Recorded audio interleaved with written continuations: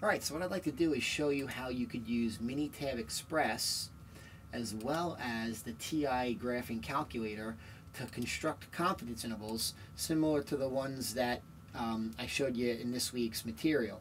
So this PDF that's open right now is the PDF that's in Blackboard for the confidence intervals for the population mean using the normal distribution and z-scores. So what I've done here is, this is the one on Burger King. It's about regarding hamburger weights of its pre-cooked hamburgers. I did this question using the defining formulas, using the error formula, which is critical z-score times sigma over radical n. Remember, sigma over radical n, this little piece right here of the formula, that's called the standard error. So it's really the standard error times a critical z-score. So you crunch the error of this confidence interval, and then you take that error and you add it and subtract it to the sample mean. Now the sample mean was 0.248 that was given in the question, and then when you play this game and crunch these values, you get a confidence interval. It's not a terrible procedure, but it takes a little bit of time to do. This entire procedure, believe it or not, constructing the error and then adding and subtracting that error and creating this confidence interval for the mean can all be done in Minitab with the push of a few buttons. So the confidence interval menu is in this inference menu. Now we've already made use of this probability menu and I believe this summary menu for summary statistics. But the inference menu, if you click it down, you'll see it has things called one sample t, one sample z, and one proportion. So the one sample means there's one set of data. Underneath that you'll see it says two sample, or two proportions, or pair. This is when you have two sets of data. Alright, so right now we're working with one set of data, and we're working with z-scores, the normal distribution. So I'm going to select this. Alright, so notice now, picture your brain, it says, okay, what do you got? Sample data in a column. That would be data, raw data in a column down here, which we don't have. Instead, we have the summarized data. Now, what do I mean by that? Well, we have a sample of 100 hamburgers. Somebody calculated the population standard deviation for us and the sample mean of 2.248. So we actually have the summarized data. So I'm going to check that box and notice the inputs change. So my sample size was 100 hamburgers. The sample mean was 0.248. And then the known standard deviation, that's the population standard deviation, that's 0.03. Now, this menu also simultaneously works on a hypothesis test. Now, you may remember what hypothesis testing is all about from Statistics 1. If not, don't worry, we're going to cover it in detail in chapters that are coming. Believe it or not, you're going to learn probably about 10 or so different hypothesis tests. For those of you that have had me in the past, you probably learned about 3 or 4 different hypothesis tests. So I'm not going to check this right now because we're not doing a hypothesis test. However, the thing we should do is we should go to the options menu and see what we got going on here.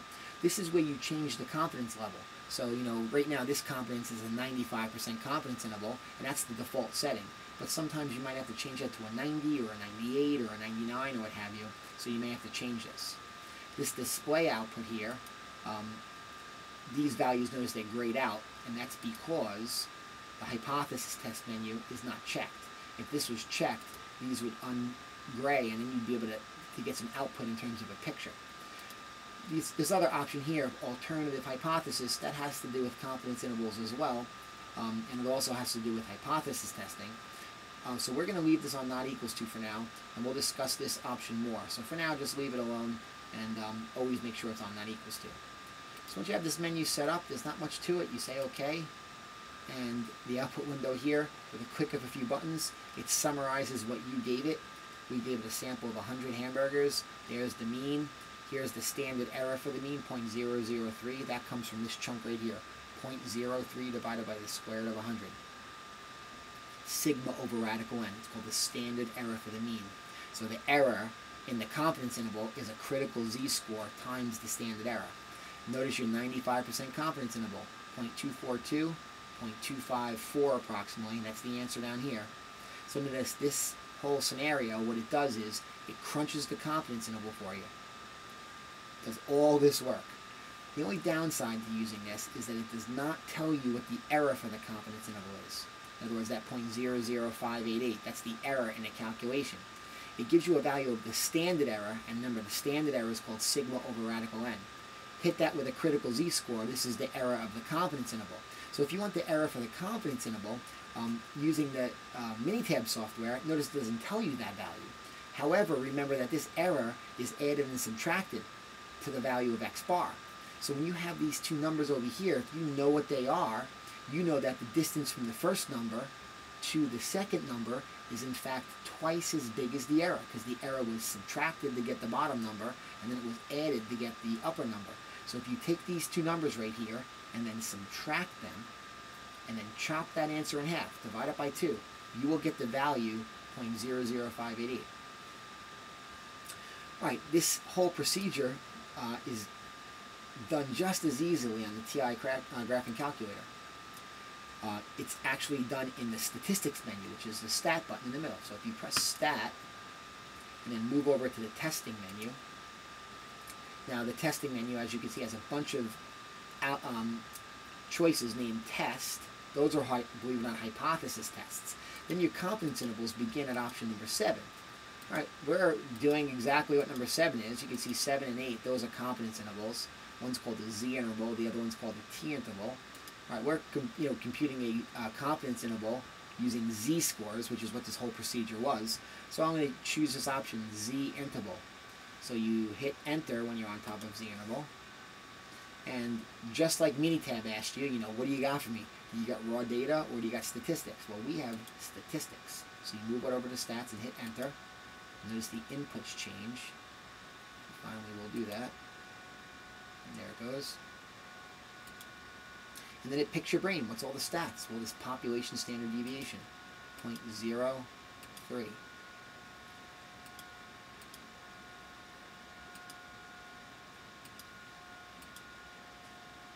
The x bar, 0.248.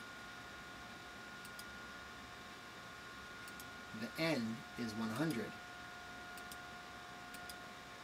And then notice the confidence level, the default is 95%, as it was in Minitab. By the way, that's a standard. As you're going to learn later on in the course, many statisticians don't like to go any lower than 95% because they don't trust it. They don't deem it to be statistically significant. So that's why you'll notice the software programs always have 95% as the default. This is 100, not 10.